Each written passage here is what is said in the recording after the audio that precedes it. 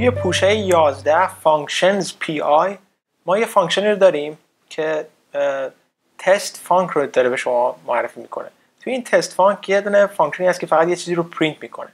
خب اینو به شما گفتم که وقتی ما الان این رو ران بکنیم میبینید که پرینت میکنه برای ما. اگر شما یه فانکشنی دارید میخواید که داخلش هیچی نداشته باشید، خب اولا بهتون بگم که این پایینی رو اگر نداشته باشید ببینید اجرا نمیشه. برای چی؟ به خاطر اینکه ما داخل مینمون درسته که اینو نوشتیم، باید مینمون رو برداریم بیاریم پایین و اون موقع باز هم میبینید که تست فانک چی اجرا نمیشه. پس ما باید اول مینمون رو صدا بزنیم. با این خط چی میشه؟ این مینمون صدا زده میشه. حالا فقط این مین من باید صدا بزنمش، حالا هر جوریه، بدون اون و بدون این باید صدا بزنمش. حالا توی قسمت موژولز توی 17 بهتون میگم که چرا ما این کاری کردیم.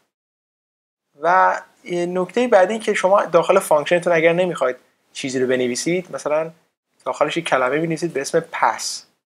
این پس چیکار میکنه؟ هیچی رو پرینت نمیده. یعنی چی؟ میاد این فانکشن اجرا میکنه اما هیچ کاری با فانکشن نمیکنه.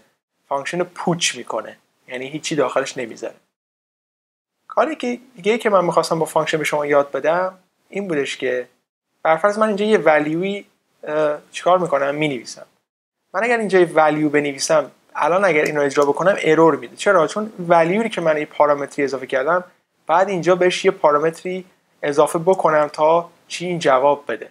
و اینجا چیکار بکنم؟ بگم که بیا مثلا ولیو رو پرینت بکن 43 است. خب اما کاری که اینجا میخوام به شما دوباره یاد بدم، اگر ما یه ولیو اینجا داشته باشیم اینو بکنم 2 تا ارور میده. خب میگه 2 تا باید بدی. کاری که شما میتونید بکنید اینه که 2 تا بهش اضافه بکنید. یعنی بیاید مثلا بگید که ولیو و ول. خب و من اینجا بتونم جفتش رو هم پرینت بکنم. نگاه بکنید 44 و 43 رو پرینت میکنه، درسته؟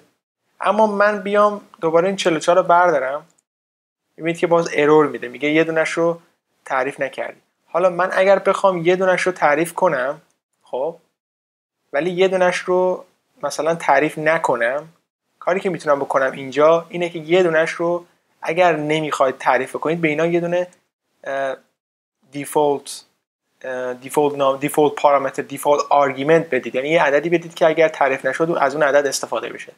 میبینید اینجا؟ خب اینم از این. اما یه موقع هستش که شما نمیخواید هیچ عددی بدید. اینجا چیکار میکنید اون رو؟ اون موقع است که به جای مثلا 3 میذارید نان. کلمه نان چیکار میکنه؟